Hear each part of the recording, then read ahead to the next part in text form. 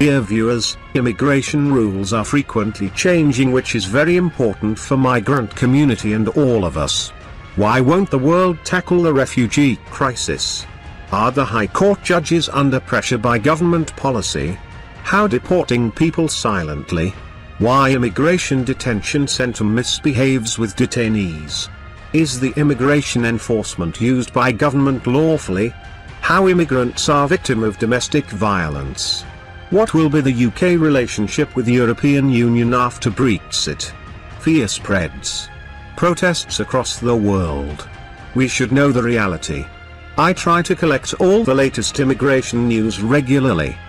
If you like this video, please stay with us to follow my Facebook page and YouTube channel, and don't forget to like, comment, subscribe and share with your friends. Let's go to the news.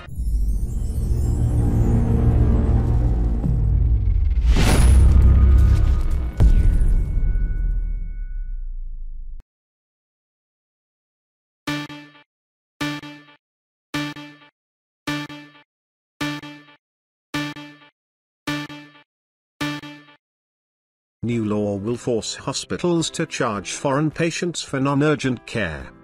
The UK government is to press ahead with plans to make it a legal requirement for NHS hospitals to charge foreign visitors and migrants up front for any non-urgent care received as part of its crackdown.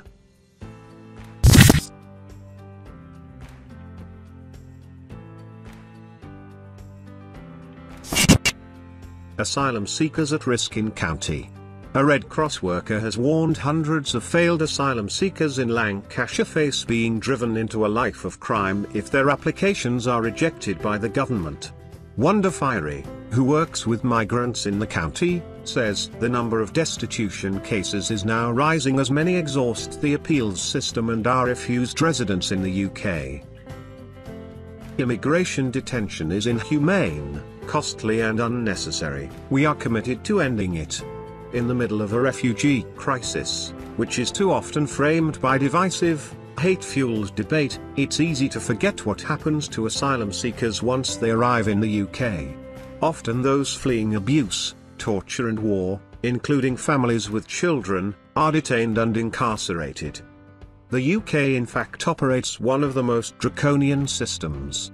In France, migrants can be detained for a maximum of 45 days. In the UK, unlike any other country in Europe, has no limit. Those, often already traumatized, can be detained for months, or even years, often without hope and any idea when their incarceration will end. Grenfell fire, I was too afraid because I'm undocumented. There have been persistent claims that the Grenfell Tower death toll is higher than official estimates because there were undocumented residents living there. One such woman explains why she is too afraid to come forward to the authorities.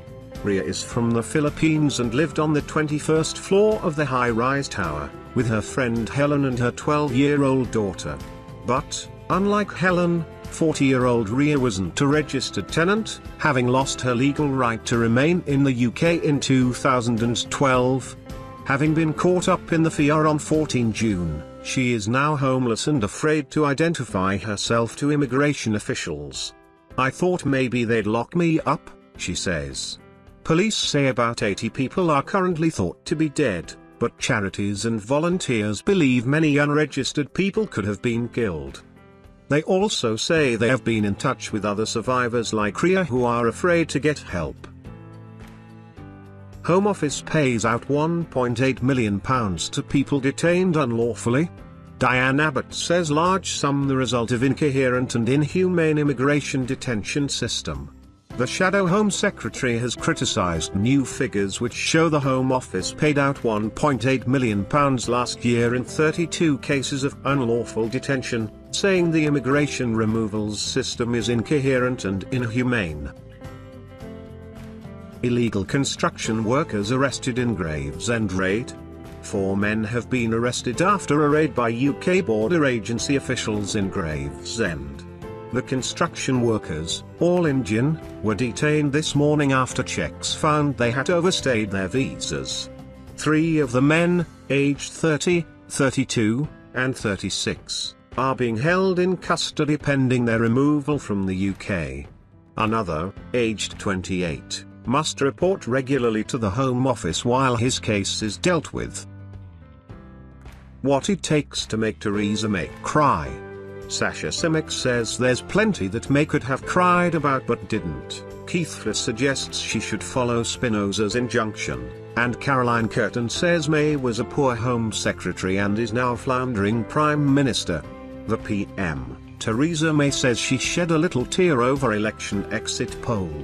TheGuardian.com, 13 July, shed no tears for the 1,182,954 forced to survive on food banks. She shed no tears for nurses, firefighters and other public sector employees struggling to survive on a 1% pay cap and insists there will be no pay rise for them. She shed no tears for the 2,380 people who died between 2011 and 2014 shortly after being declared able to work and thrown off benefits as part of a government austerity agenda. She shed no tears for the 1,000 unaccompanied children living in the squalor of the Calais refugee camp. Indeed, she has done her utmost to block the Dobbs Amendment which tried to get more children safely into the UK. She shed no tears for the victims of the Grenfell Tower fire, a product of deregulation in accommodation.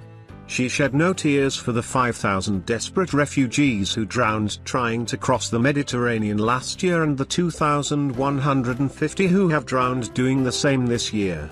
She shed no tears for the 10,000 Yemeni civilians killed by British bombs dropped by Saudi Arabia. Britain has sold £3.3 billion in arms to the Saudis over the last 3 years. The Prime Minister has personally intervened in those ongoing sales. She shed no tears for the families whose loved ones have dementia. Her 2017 manifesto wanted to tax them. She sheds no tears for immigrants, scapegoated and vilified for every conceivable social problem, and as Home Secretary sent around billboard vans telling illegal immigrants to go home or face arrest. I'm sentenced to die alone. Torture victim forced to watch his son grow up on Skype due to UK immigration policy. David Lord Kipanids is a British citizen but is unable to bring his family from Georgia. A man who fled torture in his home country 17 years ago has spoken out about the pain of not being able to witness his son grow up due to UK immigration policy. It's very difficult to see your son grow up on Skype, David Lord Kipanids told The Independent. Psychologically, I am arrested. It's like the government has sentenced me to die alone without family in a different country. Tony Blair says European Union leaders could be willing to change free movement rules to stop Brexit.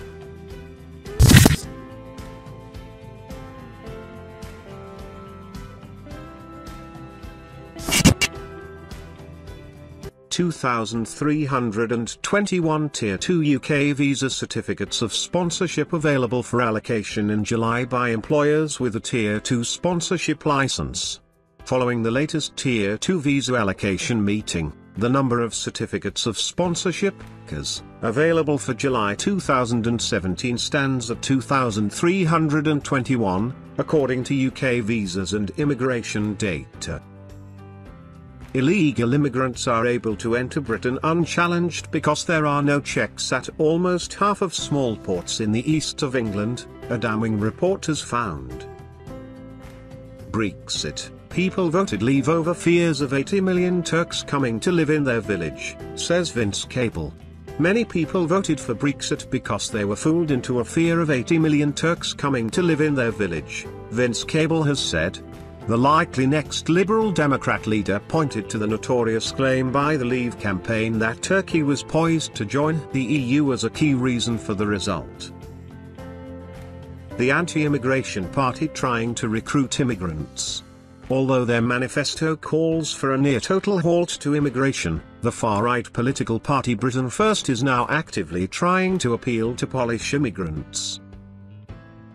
UK should accept WTO tariffs to gain US-style immigration system, says Wetherspoon's founder. Britain should be willing to accept a few tariffs under the World Trade Organization, WTO, rules in order to regain control of its borders and establish a new points-based immigration system akin to the US, the chairman of British pub chain J.D. Wetherspoon has said. 3 British Sikhs sentenced to prison in immigration scam case. Cousins Daljit Kapoor and Harmit Kapoor, and Devinder Chawla, all 3 in their 40s, had admitted conspiring to help foreigners get into the country illegally and were sentenced last week at the Inner London Crown Court. 3 British Sikhs have been jailed for a total of 19 years for helping about 70 illegal immigrants sneak into the UK by misusing passports in a £600,000 scam. EU citizen confronts Theresa May telling her, "I'm about to get deported." Romanian passport holder approaches Prime Minister at exclusive summer party. An EU citizen has confronted Theresa May at an exclusive party, saying, "I'm about to get deported." Journalist Nimrod Kamer filmed himself approaching the Prime Minister and asking for a photograph with her at a summer event hosted by Spectator magazine. Mr. Kamer told Mrs. May, "I'm a Romanian passport holder. I'm about to get deported." Mrs. May replied, "No, you're not." The Prime Minister has proposed that all 3 million EU citizens living in Britain will have to apply for inclusion on the settled status register if they wish to stay in the UK after Brexit. Thank you for staying with me. See you in the next video.